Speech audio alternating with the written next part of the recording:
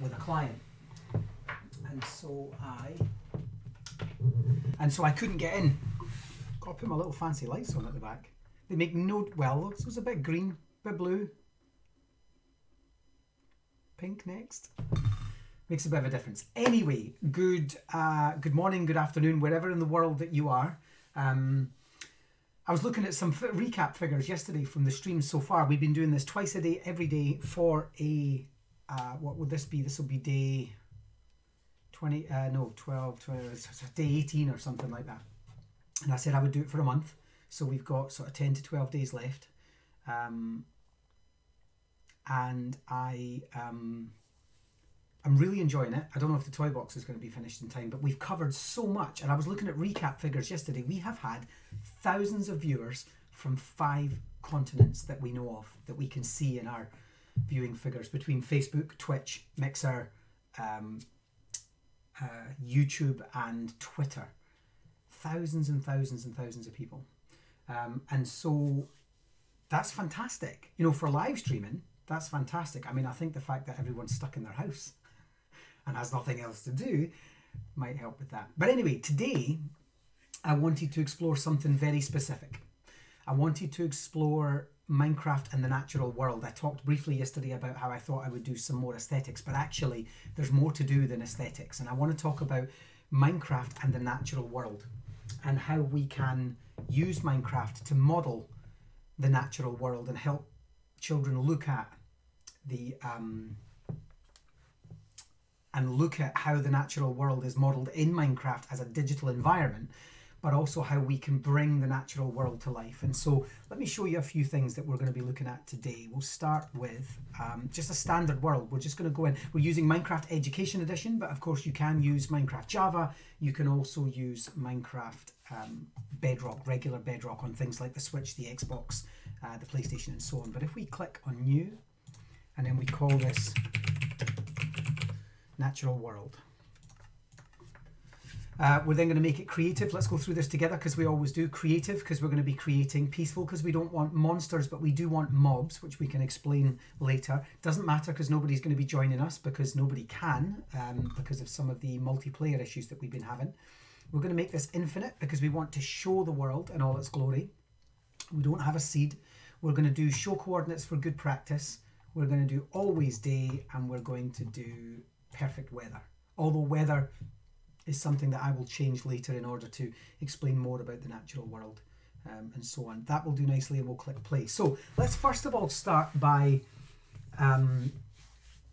exploring just what Minecraft does in terms of being a digital model for the natural world.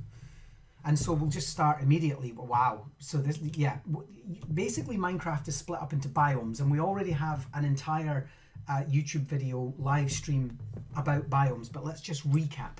So over here we have, I mean, we've just started in an ice biome with a little bit of sandy island in the middle.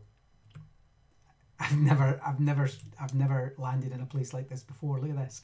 So we're actually, I mean, this might be, minus the sand, this might actually be the Arctic, possibly. And if we head down onto the sand, you'll notice that the first thing we see is a polar bear. And that's because we have ice here. There's a baby polar bear. Hey, little guy. Yeah, I'll just back off. And so we have polar bears on the ice. And that's the great thing about biomes in Minecraft. There's another one. The great thing about biomes in Minecraft is that they carry with them certain settings that mean that things only spawn, i.e. animals only appear, or plants. Certain plants only appear in a given biome, which is fantastic. So we'll leave the polar bears behind, and we'll take our little self over to Jurassic Island here, which we're going to explore as a completely different biome. And you can see there's mixed biomes. For those of you who have been with me now for the last few weeks, we can see in here that we have a slightly different shade of grass to here. So this is maybe something like meadow, flowery meadow, and this is maybe jungle, etc. And you can see that there's different trees. Now when I go down and show you what those different trees are, we're just going to take these trees and we're going to ask what they are by taking them there. So that's acacia. So that's an acacia tree. And we also have these sort of rock formations that, I mean, go against gravity largely, but that's fine. We have villages, so this would be plains, because down here, this would be a plains biome. Down here we have birch trees, and we have oak trees. And from those trees, villages are made, and tools and things are made. We also have, there's a desert biome, so if we head over here to the desert biome, in fact, I know what that is. That not this grass, but the lighter grass that you can see in the distance there, that's what's called the savanna biome, and we can create savanna space, which I'm just going to fly over the desert to see here. But you can see we also have a desert biome. Let me show you something when we get into the heart of this desert, before I head over to the savanna. If I head into the heart of the desert, and then I do something like weather, this is a command, rain, it doesn't rain. It says changing to rainy weather, but it doesn't, because we're in a desert biome with nice desert biome water. That's a nice colour of water compared to that, right? Look at that. We'll come back to rivers shortly. But if we head over into the savanna while the weather is raining, we should, depending on the biome, I think it's still caught in desert there. There we are. As soon as we head out towards the coast, it starts raining. So we can create weather conditions as well. And those weather conditions are dependent on, if we head back to the desert, they're dependent on the biome. And so as a model for the natural world, we have a vast range of biomes. There's warm ocean, there's deep warm ocean, there's shallow warm ocean, there's cold ocean, and again, deep and shallow cold ocean. There is river biomes where you only get river fish, whereas in the warm oceans you would get tropical fish. There is desert, there's Arctic. Whoops, yeah, we're getting, that's because of the river and this patch of green here. So you can see that the rain comes in like you would have a little oasis or whatever, but generally it doesn't. If we head over, we've got more savanna. We also have underground biomes, so we have cave biomes as well, which I'll try and find for you. Let's see if we can find out. Oh wow, what is going on over there? Natural, let's head, in fact I'm going to make the weather clear. Let's just do that. And so if we're going to start by, and this is what Minecraft is for me, Minecraft is a model. There's a cave, I'll head down into that shortly. Minecraft is a model for the real world, and if we head down here, we've got waterfalls, and then we've also got different types of grasses. We can grow different types of plants. We've got tall grass, we've got short grass, we've got ferns, we have flowers, different types of flowers, so that's a dandelion, and we have different types of flowers. And this is the stuff that comes with Minecraft, bearing in mind we can also make anything we want. So if we don't want dandelions, but we actually want, here's some cave systems, we don't want dandelions, we actually want some peony roses, then we can make peony roses. But if we head down into caves, you also find, I'm just going to brighten this up with torches, but as you head down into caves, you'll find that we have entire cave systems with spiders and oops, there's more, and the kids can go caving, and we've got iron ore, and we've got coal down here. We'll also find, very rarely, but we'll find diamonds, and we'll also find emeralds down here as well. We'll find some lapis lazuli, there we go, and we'll find underground water sources as well. And so just exploring that as the immediate, you haven't created anything, you've just that was the wrong way, I think it was here, there we are. All we've done is we've explored a world and said, what is it we want this to look like, where do we want to go, and what do we want to, say we're doing a project on the savannah and the animals of the savannah, this is what we would do. Now after this I'm going to take you to something like We Are the Rangers, where we can explore exactly that, the animals of the savannah. But before we do that, I want to show you animals in general. So Minecraft has a series of, we'll deal with plants and crops and things shortly. We'll deal with animals first. Minecraft has a series of animals.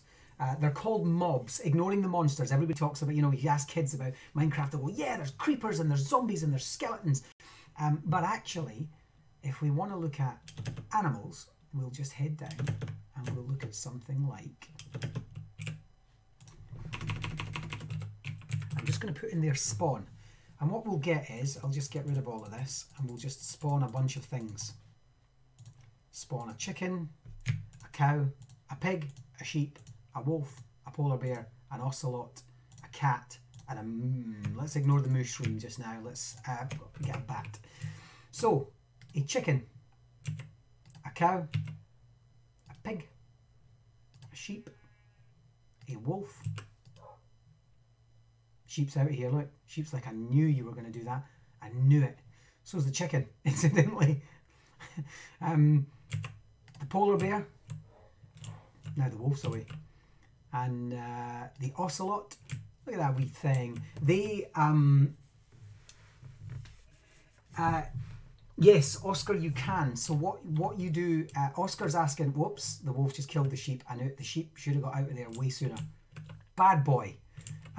Now, what we can do, Oscar, is Oscar's question on Twitch is, can you disable hostile mobs?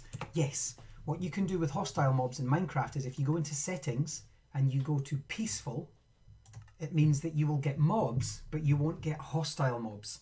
You can't disable wolves unless, because they're not technically a hostile mob, even though they're hostile to rabbits and sheep.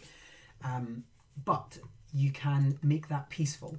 And if you want to get rid of all mobs, you go down to classroom settings and you click allow mobs no. Now watch what happens if I do this. All of my mobs disappear. And I can't make any other mobs appear. But if I go into settings and I go down to, whoops, show classroom settings, allow mobs, and make sure that I'm on peaceful, then I can have mobs. As you can see, there's a sheep, and sheep come in different colors, incidentally. You can have mobs, but you can't have, so let's just get these ones back up. Sorry, sheep, but I'm putting you back in the place with the wolf. I'd get out of there if I was you. Oh dear. But this is nice because in terms of a degree of kind of, well, certainly lessons in biodiversity, we can look at predators. And then we've got ocelots, which we popped in. We've got cats. That's a kitten, actually. There's a cat. Hey, little guy. And then we can also have bats, which and all of these have their own areas. So ocelots will generally only spawn in jungles. Bats will only spawn in caves. Wolves will only spawn in mountains, I believe.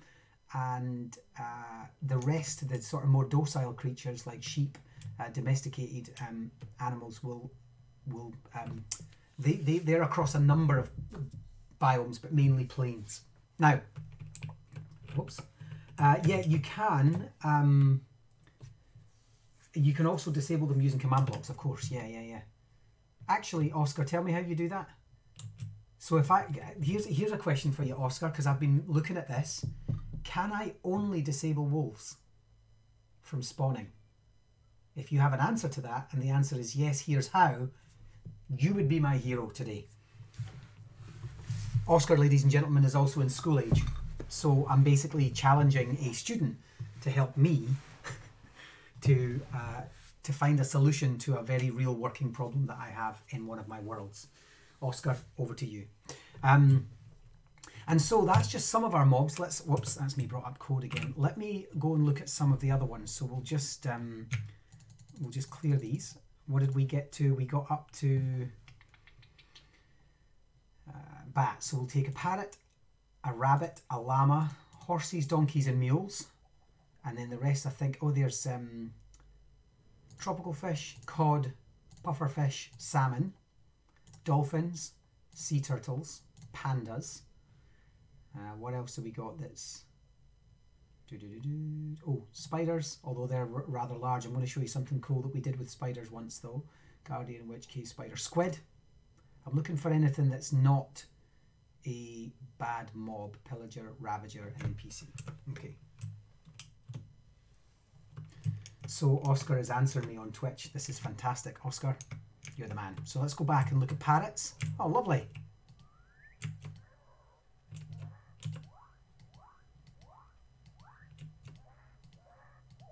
I want a red one. Typical. Oh, that's nice. He's nice. Surely there's a red parrot. There he is. Hey, little guy. Okay, so we've got red parrot, which is nice. Look at that. We've also got rabbits, also hunted by wolves. We have llama. And they come in different colours. We also have horses, which do the same. We have donkeys, and we have mules. Somebody want to tell me the difference? I don't know the difference biologically between a donkey and a mule. Then we have tropical fish, although the issue is I don't know if tropical fish will live in this water. Yeah, they will. So we have some tropical fish, and then we also have some cod, and then we also have some pufferfish. That wee pufferfish there. When you attack him, he gets big. So we could set a couple of those off, and when we attack them, they puff up, and then they go away, and then when you leave them alone, they go small again. Yeah, there he is. He's going small again. How fantastic is that?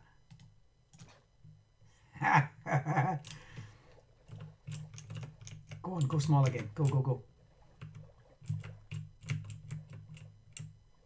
There he is. That's it. He's going small again. Brilliant. Okay.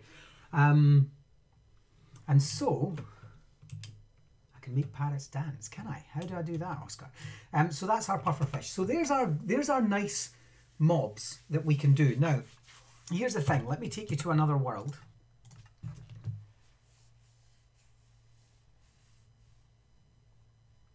Robbie Hayes says, mules are made from one parent being a horse and another a donkey. They are just stronger donkeys. But they're sterile, so mules can't have mules. Is that what's going on? I didn't know that. That's fascinating. Look at that. So a donkey and a horse have a mule, but cannot then create lineage. So then what we're going to do is I'm going to take you to 2 worlds to show you what we've done with mobs. Because here's the great thing about Minecraft and the worlds that we build is we can make those things anything you want. Good morning, Raja. Well, actually, it's afternoon for you, Raja, right? Over there in Pakistan. It's afternoon for you. So good afternoon, my friend. So let's have a look. So what we've done is you'll see here that we have giraffes.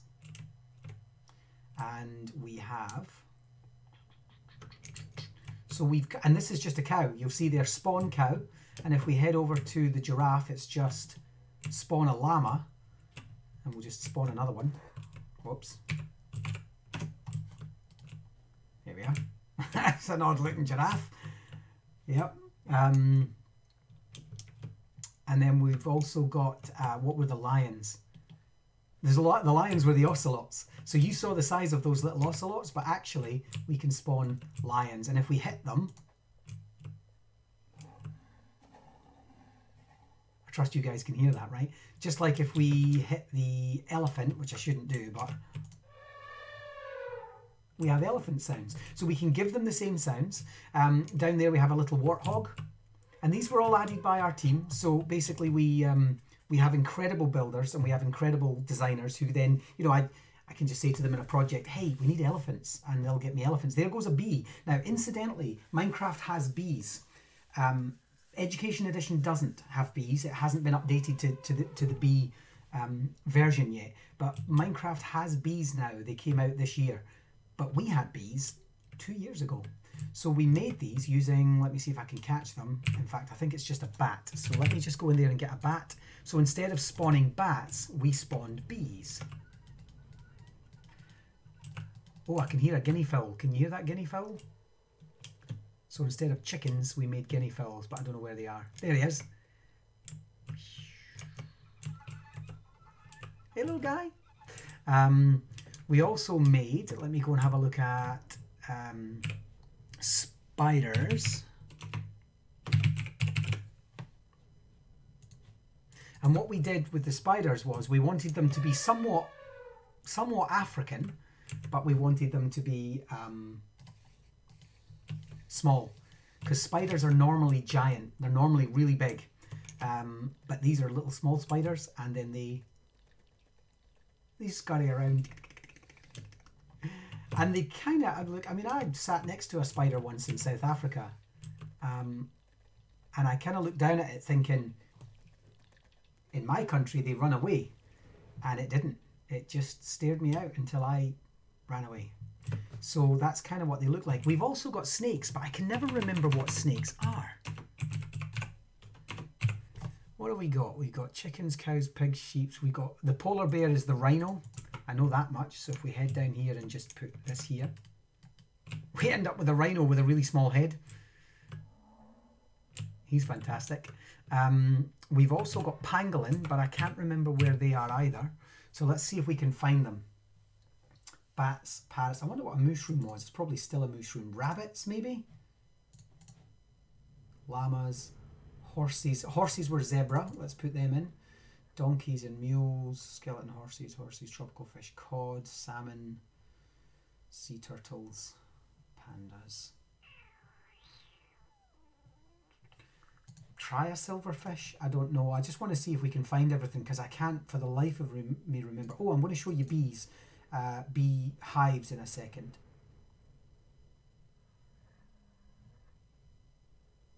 Nope. I cannot think what that would be, but anyway, let's put out a silverfish and see what that is. Oh, it was, yeah. So the silverfish was snakes. Look at those things, and they're away into the undergrowth, and you never see them again. They disappear into the undergrowth, in the grass. You'd never see them. Look at that. You would never know that was there. Good, huh? And then we also do, I thought that happened, and then we also did horses. So we created zebra. Not all of them come out with stripes for some reason, something to do with the spawn. And then rabbits are rabbits. And so we were able to, and also the scenery, you'll see that the scenery looks nothing like the Minecraft. This is actually a model of a piece of topography from Botswana, and then what we've done is we've added the appropriate trees. These trees don't grow naturally in Minecraft, but we've made them and then had them dotted around the place, and then we've made the scenery. We have another one coming up soon, which is Kenya. We're building a map of Kenya, and we're having that put in with a river basin and so on. Let me take you to another map and show you what we did with the others. Now you'll notice that those ones, yes, Oscar, yeah, exactly. Oscar's just said, so you just retextured them, right? Yeah, we remodeled them using Blockbench, and then we retextured them, which is, you know, that's it. And then we released them using the same names. But actually, I'll take you back to We Are the Rangers and show you why we made that world in a second. Because again, modelling and lessons in the natural world are really important. But, what's that? It's the gold rush. What am I looking for? I'm looking for the bear. Where's the bear? Where's the bear?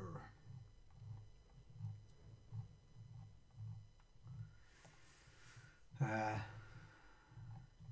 on a second, folks. I'll find it. It's not down there.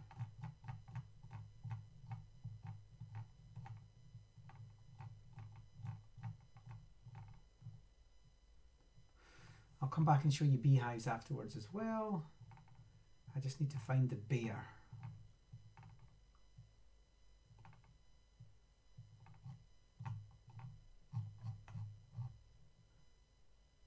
Tell me I've got the bear. Tell me that's... Here's the art world. Did anybody see it?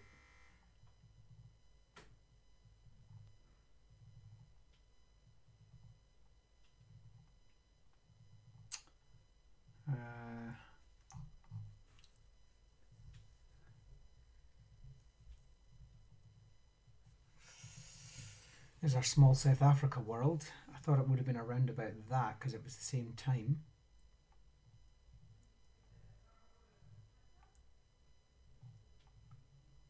Man, I can't see that. Give me a second, I might have to go and load it from somewhere. I'm going to do one more search just to see if I can find it. I did. I found one, a past one called Bear. Solar, Busy Bees, Wind Power, Break-In, RC Town. Bear. It was called Bear. See, I'm looking at the pictures because I think I know. Social Studies, Bear. Wow. Washington State Social Studies. Yes. Thanks very much, Susanna. Okay, so in this one, I'll just take you over here. The first thing we've done is we've created a model of a black bear, because what we're trying to show is we're telling the story of Washington State history in this world. So the children are basically following this story up the bear's back, and then they get taken to the different environments to learn. So in this case, we have 3 learning environments: the film studios, the Whitman mission, and the Pig Island, which are the 3 stories that we wanted to tell. And it all starts with heading over here to see Old Joseph. So Old Joseph is a black bear, and we can actually talk to Joseph. Welcome, young learners. I am Old Joseph from the Nez Perce tribe, and I have many years of wisdom. It's kind of like a spiritual bear. I have lived in this area of the world for a very long time, and I've seen different types of people walk across these lands, and each season has been different. And then what they do is they follow the story. In 1607, the first permanent English settlement in the US. In 1776, the Declaration of Independence was written, and Old Joseph tells us a bit about that. And as we go further up, he tells us, follow the river, and we'll tell you these stories. In 1787, the Constitutional Convention, and the kids go off and kind of look at what that was. Jefferson becomes the 3rd president, and in 1803, Jefferson buys Louisiana territories from France. And then here we have Old Joseph, who says, some of the first travellers to my forest from a land far away were 2 men called Lewis and Clark. Help me to tell their story. So what we do is we click on the film studios, and we get taken to those old sort of 1800s, late 1800s, early 1900s film studios, where the kids have then got to build the scenes, the 10 scenes of what they believe were the most prominent of Lewis and Clark's journey. But in order to do that, we had to create some of the creatures. And so if we check these little guys out here, let me just collect that, we have prairie dogs. So we've created prairie dogs that go in holes, and then the kids have got to capture them, because actually that's what Lewis and Clark did. They stopped for 2 days on their journey, and they collected prairie dogs because they were fascinated. They'd never seen them before, and they sent them back east to sort of say, look what we found. What we've also done is we've made deer, and they come in different colours. So we just remodeled, but you'll see that they're actually, instead of just being called polar bear or sheep, they're actually called prairie dog, beaver, deer, seal, etc. So if we get a beaver and we put that down, we actually have beaver. And we can put that in the right environment. We can tell it only to spawn in the right place. If we head over here, as opposed to having squid in the water, we could put seals in the water, and the seals swim around. We also have buffalo or bison, whichever way you look at it. I know they're technically 2 different things. We have rats, because the rats were rife in the 3 guesses what they're made of. Anyone? You've already seen them today. And then we have eagles. And we put the eagles up into the air, and the eagles soar. Now, the great thing about the eagles is 2 things. I think if I put another one up in the air there. No. Yeah, silverfish, Oscar. You're absolutely right. And look, these are dying. Look, look, they're all dead. And the reason they're dead is because eagles hunt them. So there we go. So we've made it so that eagles actually hunt prairie dogs and rats and rabbits. And so we can, I don't know why there's deer up there. Sorry, you guys, but you're just going to have to go.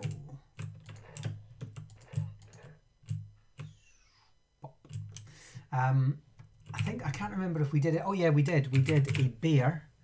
And there's, so as opposed to just old Joseph, the black bear, we actually have bears that can wander around and do their thing. And so in terms of being able to make these things, anything we want in Minecraft, we can. So when people say to me, how does it model the natural world? I say, well, you tell me, what do you need? What do you need, and we'll make it happen. And so let's go back to We Are the Rangers. What we did with We Are the Rangers is we managed to build a series of lessons. This one is just, World 1 is just where you get to go around and meet the Rangers. So in this case, in fact, I'll take you back to the base. Base is over here. And there are 5 Rangers that you can meet. And this is all about teaching students what it is that Rangers do.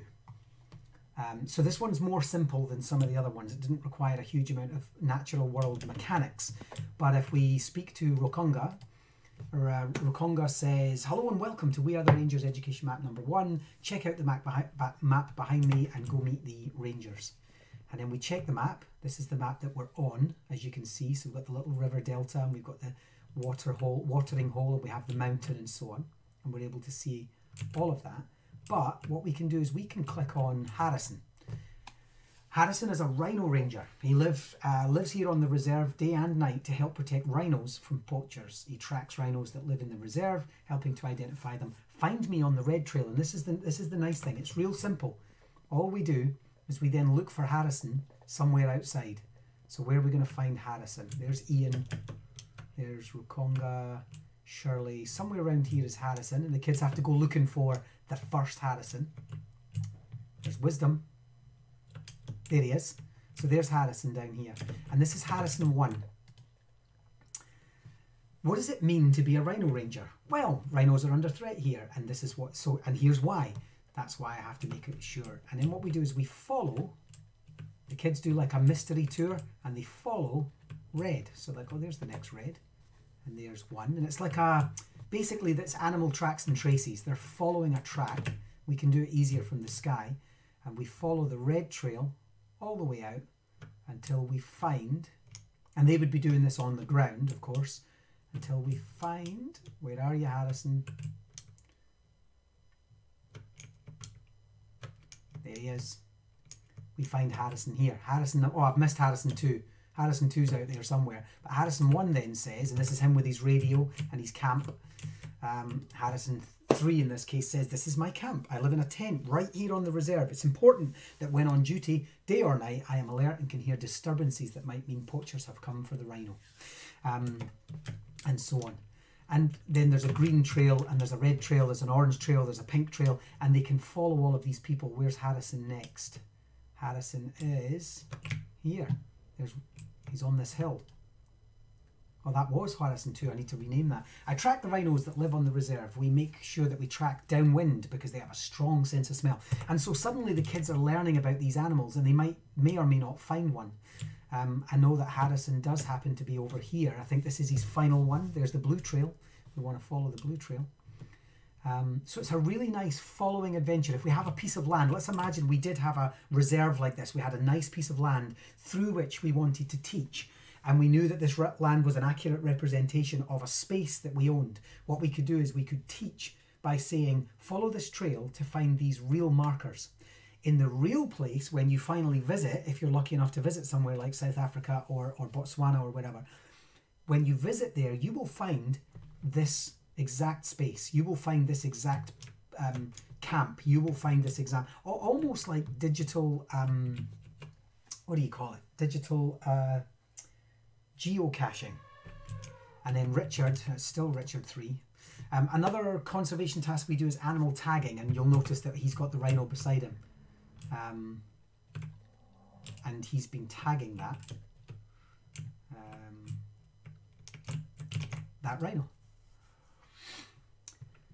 And so that gives you an idea of what we were doing with World 1. Let me show you what we did with World 2, just in terms of, again, looking at this, and then we'll go and have a look at sort of crops and things. Oh, by the way, I'll show you in World 2 what we did with the scenery. There's no scenery like it in Minecraft. You can't, even though you have savanna biomes, you can't, we created the long grasses. So you'll see here, if we just float down here, the different landscape, and this was all created by hand. So all this is crops, really. If we click on it, it's basically wheat, and then a combination of grasses and tall grasses, and then used that to create this lovely space. Now, in lesson number 2, it's a different landscape, but it is the next best thing to be in there, Barry. It is. The kids love it and they get it, you know. So when we speak to this guy here, Nigel, hey Nigel, I'm a bush pilot like Richard, who was in World 1. I've seen conflicts between humans and elephants which have ended in injury or death for both. In some reserves there may not be enough food for all the elephants, and they decide crops like sugarcane and pineapples make for a better meal. Follow the path to Ian to find out more about elephants' crop raiding. And so what we're really looking at in this is so we follow the path and we're trying to find Ian. And what we're looking at in this one is the conflict between elephants and humans. And so we're trying to tell story. Remember, every time we talk about these worlds, those of you who have been with me for the full sort of 20 days so far, we always talk about the environment, which is how do we create the right environment for children to feel like they're able to learn in an accurate environment. Then mechanics, so things like NPCs or animals or machines or something in Minecraft that works. And then the third is, and most important, is narrative. How do we tell stories, i.e. through these characters that tell the story of in this case, the animals or the landscape or the people. So the delta is a permanent source of water, even in the dry season. It makes this place attractive to humans and elephants alike, not to mention all the other thirsty animals that need the water too. But villagers in Garangi village have had some bad experiences with elephants. Go speak to them. So we're going to head over there. Notice a little typo there, I'll fix that. And then we have the Garangi village. And it's in here that we speak to people like Kameni. And Kameni says, I have to walk 6 kilometres each day to get to school. My parents are afraid that I will meet an elephant on the road. Last year, 2 people were killed by elephants on their way into town. I'm a little afraid. They are so very big, but we have been learning about them in school. They travel the same routes looking for water, so they can be avoided. And this is all part of the education system that we're trying to put out there, is actually, what are the ways we can do it? We can avoid this. What does Mache say? I'm a basket weaver. Baskets are important for storing seeds and carrying goods. We do not like elephants here. I do not trust them. I know that they raid the fields here, eat our crops to feed themselves. We can only grow enough food to feed our own families. So if elephants steal from us, we have nothing. Look at the language there. If elephants steal from us, that's not helpful. And so what we then do is we then go off to another village where they have an answer to what's going on. And that's where I bring in the bees. So this time when we head out to this separate village, we meet, and these are all based on real people. We worked with charities to base this on real people. So Beatrice, at school we have been learning about elephants as a keystone species. It means they have a crucial role in the ecosystem. Without them, all of us would be in trouble. And then Baruti says we are also learning that elephants move south in the drier seasons, April to June, looking for water. They are naturally shy of humans and try to stay away. And so we can look at some of the nature and things. This one's great. This is Disho. And Disho says, this is our community chili plot. It isn't something we normally grow. It's not actually native to Africa, but we decided to try it as a safe way to deter elephants from crop raiding. And what they do is, I think this is fascinating, we dry the chilies and mix them with elephant dung to make a chili mud pie. We set these on fire at field boundaries, and the smell of the chili smoke keeps the elephants at bay. And it's working. This is happening in Botswana right now. So they're growing chilies. What it's also done is it's created a new economy for chili sales. So what they now do is they sell chilies, and they've got their own breeds now of chili and stuff like that, and it's created this whole new economy. I'm sure there are people listening that would be like, hang on a minute, if it's not native, but that's a whole different conversation, right? About how and why and where we use plants and invasive species and so on. This guy, this is amazing. Kaigili has said, I have been practicing conservation agriculture for 2 years. It's much more difficult at the planting stage, but it can produce higher yields in smaller areas. I've produced 10 times the amount of millet of farmers with larger fields. So again, another way to do that is instead of having these huge fields that elephants can't help but go through, because, hey, humans have taken up all this land, what if we changed our farming practices to make our farmings less land but more successful? And Loki, you can call an elephant here. Now, here's the thing. Where's this guy? It's Joseph, that's it. Joseph, my neighbour, convinced me to try sustainable farming practices. The soil here is poor, but if we practice crop rotation and plant cover crops, the fields are fertile for a very long time. I use beehives to keep the elephants out and sell honey. So what they've also realised is these beehives are made up as part of their fencing systems. They've discovered elephants, and I'm sure other creatures as well, but particularly elephants, hate bees. Bees sting elephants and elephants stay away from them. And what elephants have realised over the years that they've been doing this in Botswana is that elephants now know the sound of the hives and they stay away from them. So you'll notice if I put down let me just go to spawn, and I'll just spawn a chicken or a guinea fowl, a cow, and then in this case we already have a sheep, which we know is an elephant. Guinea fowl, whoops, nothing happens. A cow, nothing happens. But if we spawn an elephant, the bees come out and they sting the elephant and the elephant runs away. There he goes. He's like, I am out of here. He's stuck on the hives at the moment, but he will get away. And so what we've done is yeah, they're shulkers, Oscar. That's all we've done. We've just made, and the bees come out, and when the elephant is far enough away, the bees go back to the hive. So for children learning about this, has been a huge success, these 5 worlds. For children learning about this, they understand through the modelling of the natural world, elephants, bees, crops, land, plants, people. We can tell those stories and we can bring all of that to the fore by modelling it in a language, a digital language that they understand. They get mobs. You know, when I talk to adults about mobs, they're like, sorry, what? Kids get it. Kids get mobs. Kids get redstone. Kids get NPCs and villagers, and they get it. So we're really just teaching in their language. I'll show you the third world because they're not all set in this scenery. Let me show you the third world, just in the interest of showing you how we tell stories through the natural world. Where are we? Right, we're looking for We Are the Rangers World 3.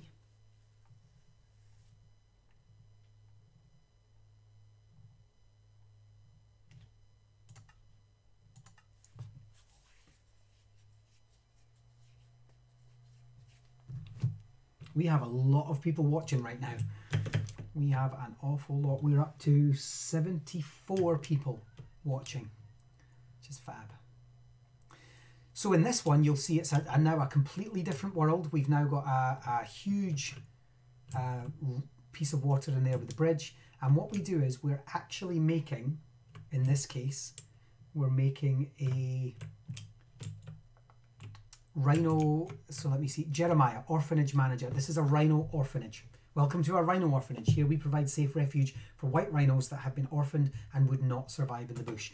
And what the kids have to do in this one is they have to deliver a rhino. They then learn about the veterinary processes of the rhino. All right, we go.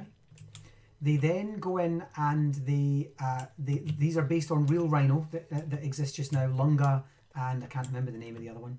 Faith, Lunga and Faith. And what they do is they then learn how to feed. All right, I'll open the door for you, shall I? How to then feed and look after Lunga and Faith. And you'll see as we go along here, where are they? There we are. Oh, there's a lion in there with her. That's not very helpful. But anyway, there's little Lunga.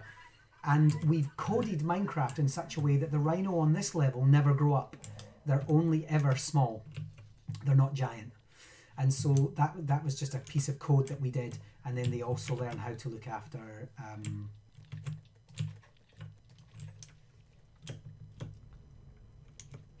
there we go. Where's the baby? There we are, there's the baby. So we spawned a large one, but if you spawn a baby one, it never grows. And this is Lunga's natural boma, which is kind of like their natural environment. This space encourages Lunga to develop natural behaviours such as finding food, mud wallowing, before socialising with other rhinos in a final boma before they're then allowed out. Hey little Lunga. And so we have that. And then the last part of this exercise is to head over the bridge because you're running out of space and you've got new funding and you need new space. So what you do is you head over to the bridge, and you're given a new, you know what's really cruel? Somebody has put a beehive on that side of the bridge and a beehive on that side of the bridge and put an elephant in the middle. That's awful. Wasn't me. Or was it?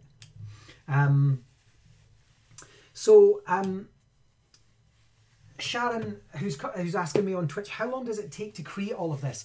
We've been working with Minecraft for, this is our 11th year, and something like these worlds would take us 3 to 4 months to build, including working with the organisations that we're working with, you know, the charitable foundations or whatever.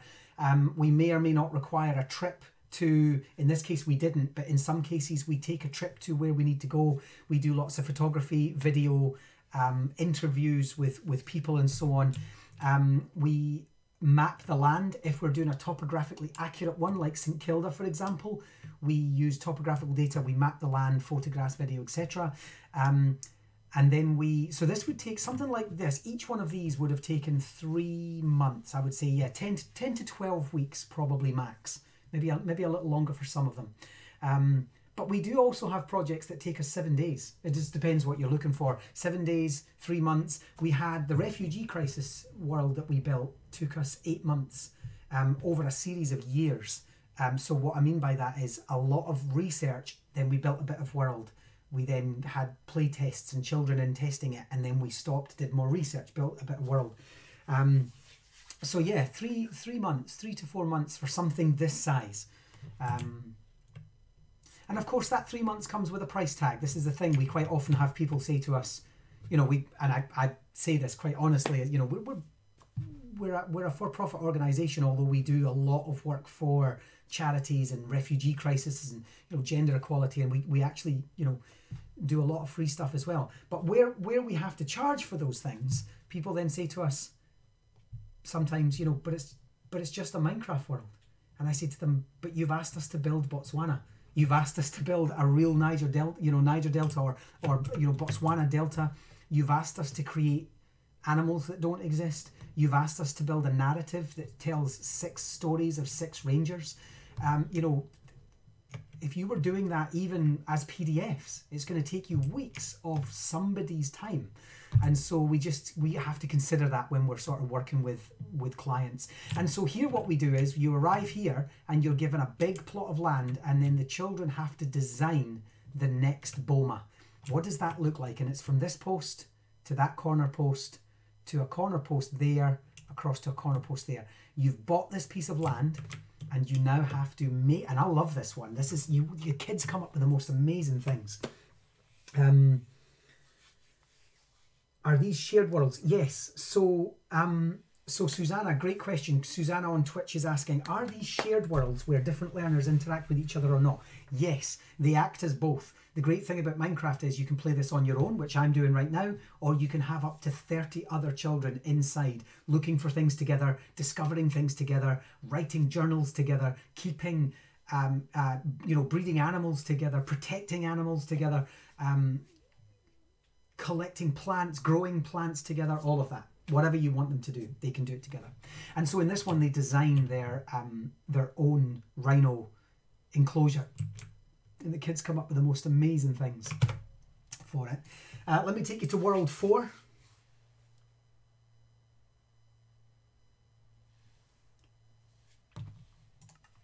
Oscar says he's not seeing the Twitch questions and comments.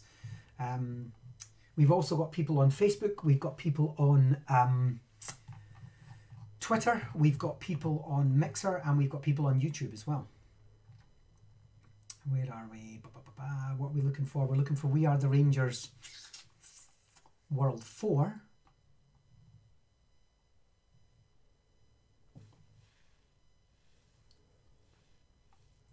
I don't know what's going on there, Oscar. I don't know why that's happening to you. Lesson Hub. We Are the Rangers 5. Does that mean I missed 4? Let me just check down the bottom. We Are the Rangers World 4. There we are. And then 5's a good bit down. Okay, so in World 4, we are in a shipping container, a shipping port. And what we're trying to do here is we're trying to find pangolin. Pangolin are being, it's basically a detective story, this one. Pangolin are somewhere in there and they're being taken away. I won't make any suggestions about where this might be, but there are certain countries in the world that traffic horrific numbers. Well, 1 is a horrific number for trafficking animals, but the container loads of these things, it's gross. And basically what you do is you start at the security office down here and you are a detective trying to figure out how it's happening. Because let's face it, it doesn't happen when someone says, oh, I'll tell you what I'm going to do. I'm going to capture some pangolin and then I'm going to sell them somewhere. There has to be a chain, and that chain is full of enablers, and those enablers are everyone from security guards. Who are you? You caught me off guard. I was having a little nap. So there's our first clue. Guards napping. I'm supposed to be alert, and there's a typo. Check the ID of everyone entering the port. All traders report to the customs office, where the administrators log and file their paperwork and tell them which quadrant their goods will be shipped from. Visit the port office manager. So then we're like, right, so of course, everybody who comes through this gate has to check in. So then we go check in. And we tell this sort of narrative story. Who's this guy? So this is the port office manager. Welcome to Pango Docks. What an awful name. Welcome to the port office. A great deal of goods produced here. Yada, yada, yada. It's this very busy place. Follow my colleagues here will deal with all the customs paperwork. So then we're like, okay. So we go in and we speak to a customs officer. So everyone in here, someone in here knows that something is coming through here and it's all checked. And so on. And then we follow the yellow trail, the green trail, the purple trail. And then eventually we get ourselves, and I just need to double check this works. We're going to get ourselves a wolf. And we're going to get ourselves a lead. And we're going to get ourselves some bone. There's a dog handler in here who does all this for us. But right now, whoops. There we go. You give a dog a bone to get him friendly. And then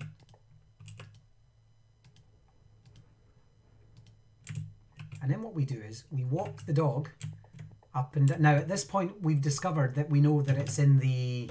I'm going to strangle the dog now, sorry. But at this point we know that it's somewhere in the red sector and it's somewhere near A, because we've done all, we've fished all the clues. Am I just dragging that dog along? I am. I'm such a bad pet owner. And then what happens is, I wonder if I can go faster. Does he still come with me? He does. What a shame. And then we're going to head in here. There's giraffes. Somebody's let the giraffes out. And then as we're walking through this, and oh, he's not with me anymore, that's why. He will bark, and I'm not sure where he's going to bark. But somewhere around here, if we take the dog to the right place, come on boy, if we take the dog to the right place, he will bark when he's near. Oh look, pangolins are near. There they are. And we go in there and there's a pangolin in a cage. Look at that wee thing. And we find them and then we can go and make the arrests. So it's basically you become, sorry I'm doing it, there's my other dog, hey! So let me just get rid of the dog. Yep, we'll leave you there. And so this is a detective story that allows students to detect and find out who's at fault. Somebody let a shipping container go that shouldn't have been. There's 26 on your roster, but you've signed for 27, and then we nail that person. Or, you know, it wasn't anyone in the office. It was the security guard this whole time. He was the one that casually falls asleep, and so on. And so that's the point of World 4. And again, we're just talking about the natural world. Let's stay with the theme. It's the natural world. How do we tell children stories about the world around us? The plants, the animals, the weather conditions, the biomes, sustainability, the dangers to our world. How do we tell kids those stories using Minecraft? And then finally, this is all free, by the way. If you have Education Edition, you can do all of the We Are the Rangers worlds for free.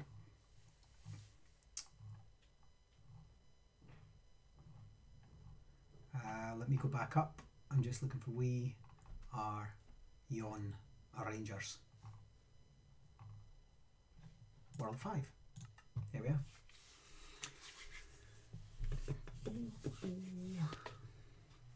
Oh, I don't have to leash the dog. It'll follow you. Look at that. Baramok on Twitch says there's so much potential for creating learning experiences across a whole range of ages. Love the environments, mechanics and narratives in these worlds for scope of lots of creativity and learning solving. So let's head over to here. We're in a laboratory, and inside this laboratory we have a map of Africa and some flashing lights. It's kind of like, imagine Star Trek. We also have some DNA, and what we're now doing is we have to go up outside, so you'll see that there's an exit here, and we head outside. Whoa, we could have taken a minecart, but in this case we're not gonna. And we go up top, and we find ourselves some poaching camps. So it's the same map that we were in before. It takes us back full circle. We're now in the same map, but we have to find poaching camps. And when we find those poaching camps, we find elephant tusks and elephant poop. We find elephant poop lying around, not in the camps, but we find hordes of tusks. And then what we do is, if I can find my way back in, I think it's this one. Yeah, it's down here into the secret laboratory. What we then do is in this secret laboratory, this is all about the science of conservation. What is the science that's behind it? Because it's not all about detective work and so on. And what we do is we come over to here to this machine, and Dr. Morgan tells us, hello, my job is to use science to create elephant species maps with DNA data to help fight poachers. We need more DNA samples from elephants to help create our database. You can help by searching for elephant dung outside in the bush. Bring me some samples and drop them into the DNA sampler. And what we can do is, this is our DNA sampler, and when we drop poo in there, that happens, and it tells us, this goes green, which tells us that the poo came from there. Let me just check why that's, I just want to check something. Yeah. So let's get ourselves more poo. So Minecraft Education Edition, why am I not getting poo? Now I'm going to have to find it. Great. So now, how did you spend this afternoon, Stephen, looking for poo in Minecraft? So Susanna's question is, sorry, I'm just trying to find, there's our little pangolin and so on for our maps, because there's a mapping exercise as part of this as well. There's our little radio, which is sweet. This is all done by one of our builders called Dragnos, who is fantastic.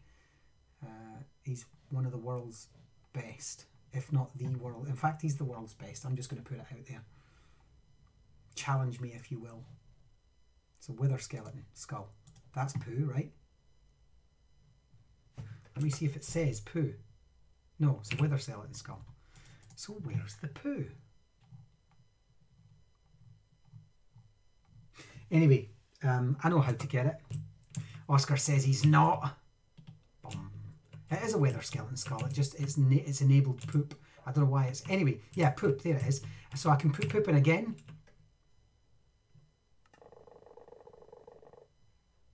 Ah, Right, you know what it is? I've done it already. I've already dropped the samples in, and what happens is it tells you where they come from, and then what you do is you drop the tusks in. So you go and get the tusks, and when you drop them in, it then matches. There we go. So that's it started again. So let's drop. Let me get some tusks and some poop. And then what happens is we say, okay, so elephant tusk that we found, and the kids have to know where they found it. So elephant tusk was found up, it was found outside, but the elephant came from there. See how that flashed on and off? So then the kids are like, right, now we need to put in the poop that we found. And that poop comes from down here. And so those two don't match. It's like a matching game. So then we have to go and find, then we go back upstairs and we get elephant tusks. I think because I'm taking the same elephant tusks, it's not going to work. But if we take elephant tusks from up top, we will get that from, oh, it reset it. So it was, so those were matching elephant tusks. And then what we can do is we can say, right, so here's what we're going to do. And then we can go and arrest the people that were at a certain camp for having, I mean, they all get arrested anyway, but we go and say to them, we know that you've been operating in these 3 areas of Africa and bringing elephants from these 3 areas of Africa. So it's all about, the elephant wasn't necessarily, the tusks that you found weren't necessarily from Botswana. They might have been killed in Kenya, and so on. And then they have all these experiments. So it's a conservation lab. Look at this. We've got plants in here that we can look after. And we've got nuclear power. Barney Calhoun. What's he saying?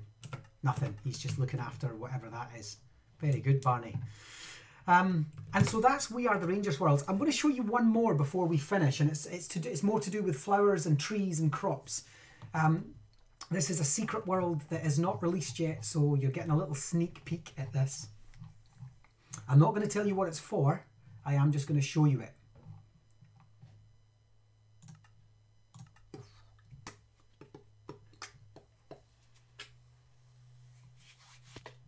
And so, Susanna, I don't think I finished my answer to you. So my answer is,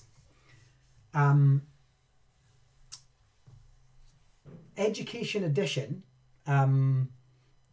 is available if you have Office 365 Education, which a huge number of schools do. And I mean, like millions and millions of schools have access to that. If we're talking about the UK specifically, yes, huge number of schools do. Glasgow City Council do, Fife do, etc. But it used to be that you had to have a certain license. You had to have a particular license that within your Office 365 license you had Minecraft Education Edition as part of that. It was called an A3 license. What they've now done through to July is they've opened up Minecraft Education Edition for all and every education license. So if teachers have an A1 license, they have any sort of education license, they will automatically have Education Edition and can log in using their standard Office 365 login. Every student, every teacher through to July. I don't know what will happen after that.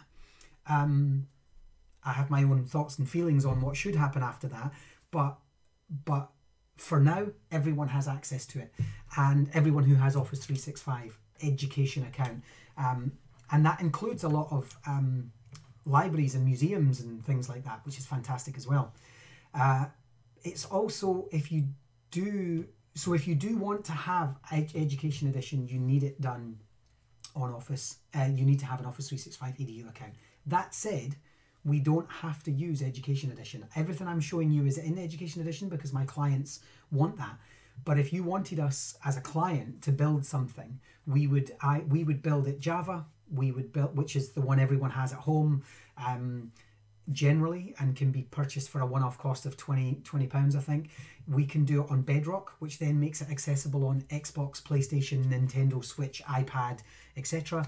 We can do it on Education Edition, or we can do it on any mix or all. We're working with a client just now in Canada that wants it on them all. Now that means more work for us and more time, but ultimately it means that when it's released, anyone in the world who has any form of access to Minecraft can play your worlds. So what I wanted to show you this one was the yard. This is a bee simulator that we are developing for schools. to look at biodiversity and pollination. This is going to be looking at pollination. And what we've done is we've made a garden, a standard backyard, and we plan to have more of them in a kind of a row of houses, if you like. But the idea is that you start to recognize and pollinate different types of flowers. I won't go into details about how it all works because it's going to be gamified, it's going to be hugely complicated code-wise, but there are different flowers, and these are based on real flowers. So there's poppies in here, and there's wheatgrass over here, and we have mushrooms, and we have a peace lily over here, and then over here we have a variety of different types of flowers. And then the bees are going to be able to work with these flowers, these plants. There's also going to be predators, and there's going to be dangers. So we're going to start looking at what it is that makes gardens operate. And you're going to have beehives, and you're going to compete and so on. A nice clematis up there and so on. It's called Busy Bees. And it's coming soon. It's almost ready for launch. But watch this space, because we are, it's going to be an education map. That's how it works. It's going to be an education map, and you're going to be able to play in this. But again, these are not entities like the bear or the rabbit. These are just made flowers, and then we can code these flowers to do something. No, and Robbie's just put in Twitch there. Build It Scotland took a good while to build and complete. I spent a lot of hours, 100+ hours adding in the buildings to the map. No, you're absolutely right, Robbie. Robbie was a partner of mine on BBC Build It Scotland project, where we built the whole of Scotland and then had the kids contribute with their own builds. And Robbie's talking about 100 hours of time. And so,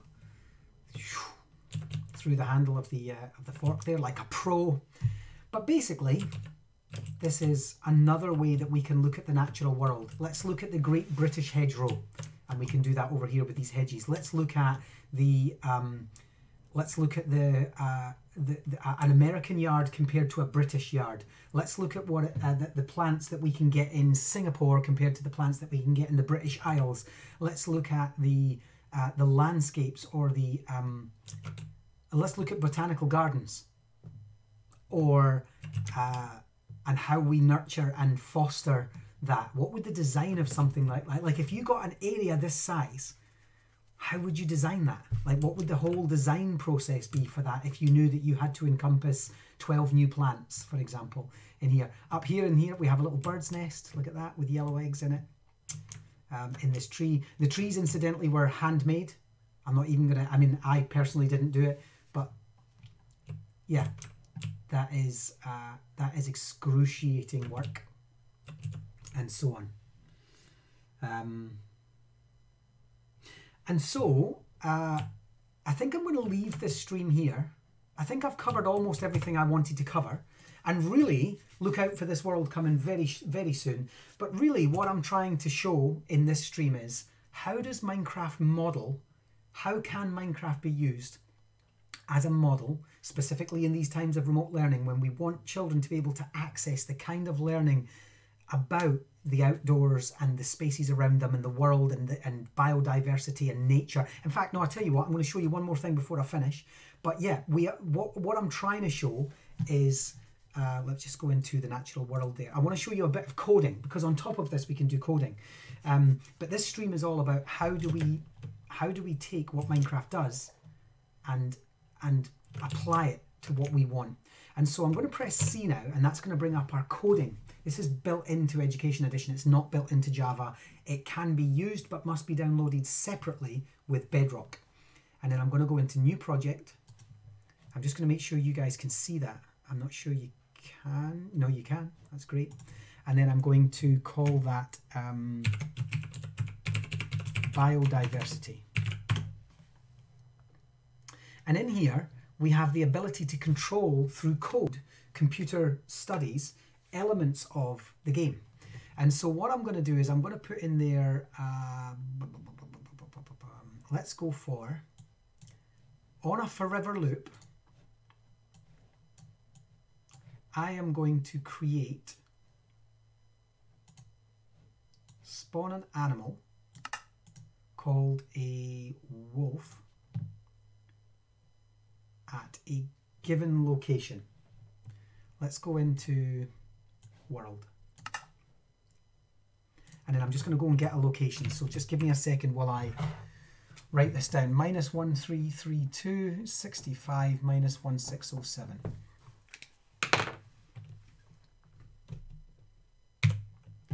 So that was minus 1332, 65 minus 1607. Okay. And so that is spawn a wolf at this location. If I press play, you see I'm going to spawn a bunch of them because I've asked for that. But what I want to do is space that out, because what we're trying to create is a pattern of how things exist. So we're going to do wait 10 seconds. That's 1,000 milliseconds, and spawn an animal. Play. And what I'll do is I'll just do kill at E, and we'll get rid of all of those first. So every 10 seconds now, we're going to end up with a wolf. There he is. And then we'll wait another 10 seconds, and we'll get another wolf. Let's just make sure we do that. Hey, yeah, you walk away, and we'll get another wolf in a second. Pop. There we are. And so that's every 10 seconds. But here's the thing. We know that in a biodiversity model we have, and we've already done this on another stream, but if we take coloured wool, for example, we're going to have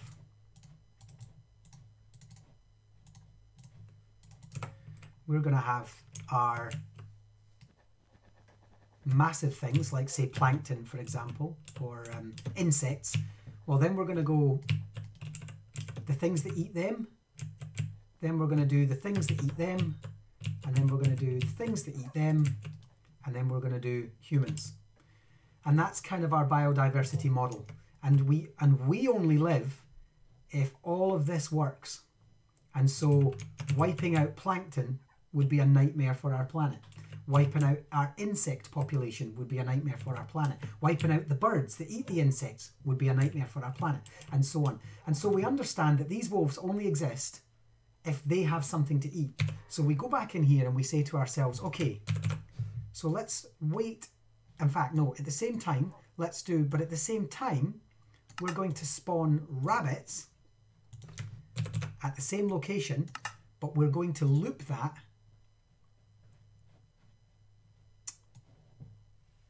(20 times. So let's do this. So that means every 10 seconds we'll get a wolf, but we'll get 20 rabbits, because rabbits breed faster than wolves. So there we go. So suddenly there's a bunch of rabbits and the wolves are all excited. That's great. In fact, let me just model that again. Let's do kill E. So we're going to start with 20 rabbits and 1 wolf. And then that wolf's, and you see the rabbits are going to go out there and they're going to multiply, etc., etc.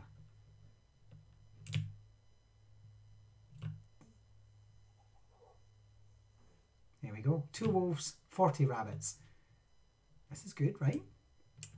But what if we did a thing where we said, on animal killed, this just sits at the side, we're going to do spawn a wolf at the location we gave, but we're going to, sorry, not animal, sorry, animal killed wolf, spawn rabbits at that location, but we're going to loop that another 20 times.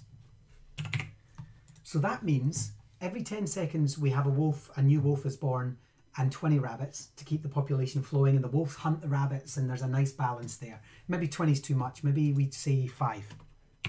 There we go. But if we start killing wolves, rabbits multiply further because we've not got the... So there we go, we'll get rid of this. So let's do this again. We're going to get 1 wolf and 5 rabbits.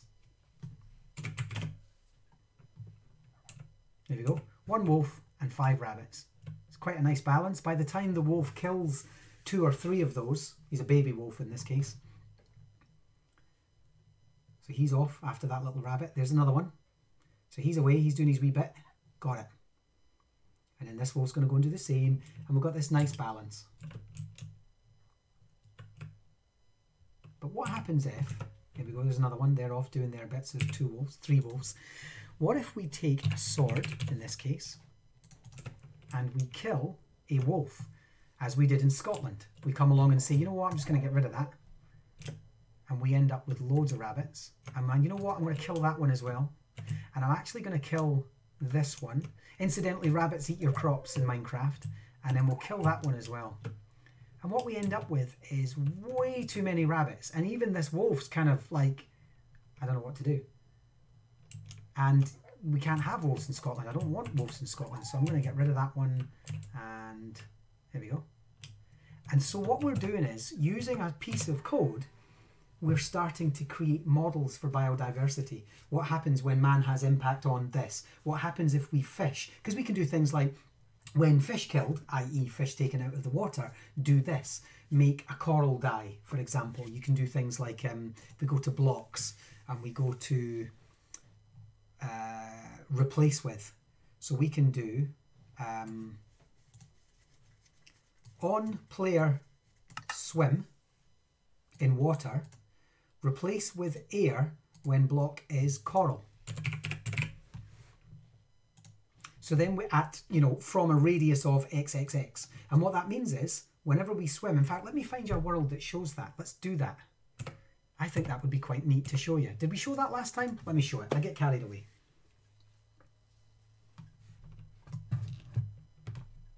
Hopefully everyone's still with me. We still got a lot of people watching. So that's good. I'm going to just go into new world. I'm going to go into template and I'm just going to get warm ocean. There it is. Warm ocean biome. And we're just going to get ourselves a warm ocean. And then what I'm going to do is, I'm going to say what we did before. It's very much like Scratch and it's built in, Susanna.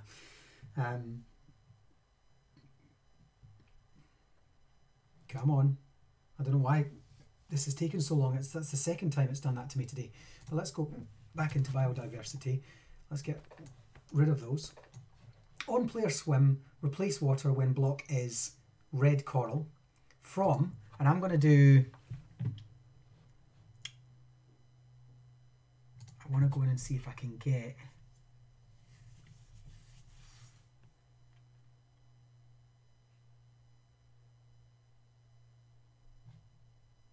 no, that's fine, from 2 minus, sorry, 2, 2, minus 2, and then minus 2, minus 2, 2. And then what I'm going to do is, I'm going to do that, and I'm also going to repeat it for blue coral. And no, it's not air either, it's dead coral. If I go into dead, you'll see that there's dead tube coral rock appears. Dead tube coral rock. And dead bubble rock. That'll do. 2, 2, minus 2. So on player swim in water, replace dead corals wherever I go.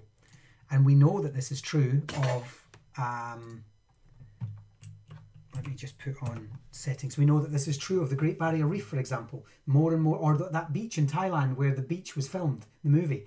It's dying. The whole thing's dying. So we're going to do always day. We're going to do perfect weather. And that's all. So now, whenever I walk around, the coral's absolutely fine. But if I swim, so let's swim down here. And what starts to happen is, whenever I swim around, see the coral dying down there? That's now dead coral. And it's because it's replacing, there's more dead coral. It's not killing the yellow, but it is killing the red and the pink. So let's see if we can kill some of, see there's more. It's killing that. Let's change it to all. Let's go in here and just make sure that we're going to get pink. And what did we say? There was yellow as well, right? So let's do yellow. So now, when we swim around, we're going to kill in a radius of 2 Am I doing something wrong? That it's only doing above me. 2, 2, minus 2, minus 2, minus 2, 2. No, why is that not? Replace with dead. Let's just do another. Just want to put in there.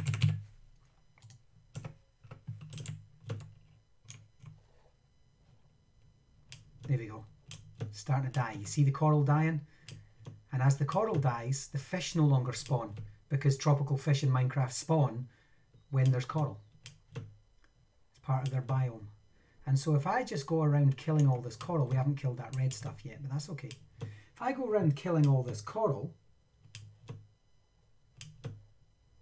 I'm not sure why we are not killing the pink, but that's okay. We'll just kill the yellow instead. Maybe the pink is a different type and survives from this particular bacteria or whatever it is. But anyway, you get the idea. Before you know it, we've effectively almost entirely killed a coral.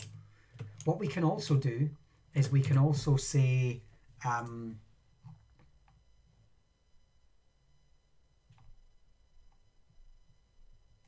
replace with air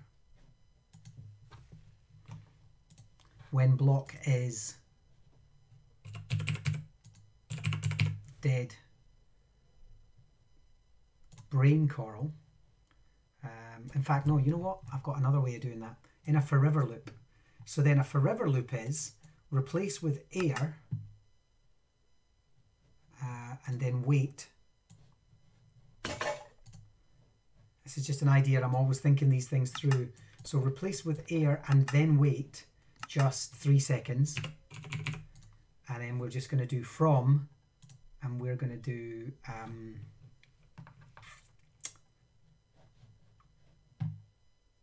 that's a shame. I kind of want to, anyway, let's just do 20. No, we'll do 15 because I know it works. 15, 15, minus 15, minus 15, 15, 15. Sorry, minus 15, minus 15, 15.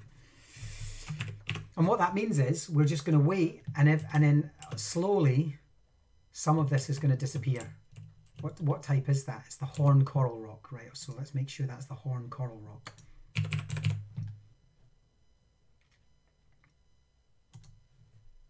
Okay, play. So in a forever loop, there we go. And now the coral's disappearing wherever I am. So not only am I turning it, but it will disappear as well. It's just sitting on a forever loop, is that? Why is that not disappearing? Anyway, you get the idea. We killed a lot of this. Is that because I did it on a forever loop and then paused? Yeah, but it's on a forever loop. Pause, pause, pause. Why is that not working? Anyway.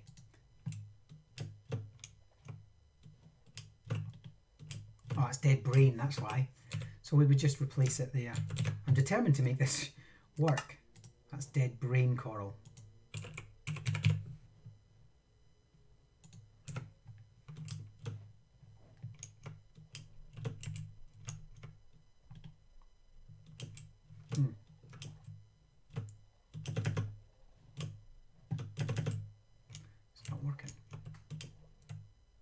Anyway, you get the idea. We killed the coral and then eventually it disappeared.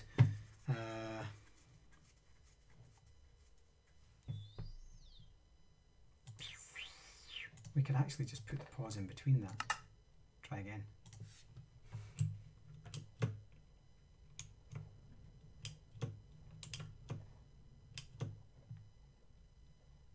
No, still not working. I need to look at the code for that. I need to work out why that's not working. Is it a different type of block, is it? Dead brain coral block. Dead bubble, fire, horn, tube. So no, dead brain's there. Why is that not working? Yeah, dolphin, sorry, but I'm killing your... Let's go over here and see if it works with this. Let's change this. Because as we're swimming, we're killing it. Oh, there we go. Yep. And as we kill it, it just dies. There we go. So it's working now.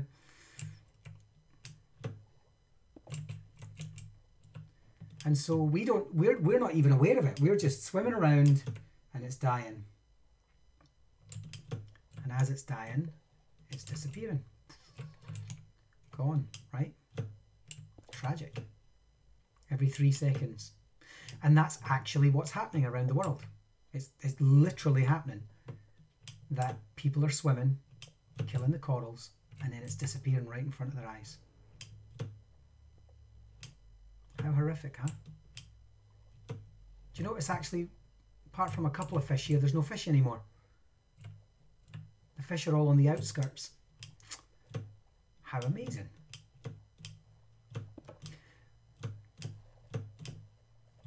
So ladies and gentlemen, I'll finish this, oops, oh yeah, I'm killing it.